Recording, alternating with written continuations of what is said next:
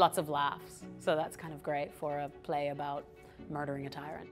It is going to be set in the Round, the first in our newly renovated Wharf theatres. We've got a lot of elements going on that traverse the spectrum of storytelling. We've all got quite unique ways of approaching the work and ways of coming to it. It's just the three of us. There's a lot of trust that you have to put into those other two people. We're all having to play multiple characters, some of which are in the same scene. There's a stadium aspect to it and an engagement with the audience that's, I think, really important for a lot of the political speeches in this show. It's a very provocative piece of writing. It asks a lot of its audience. Theatre's back, and we have the ability to go, and that is an incredible thing.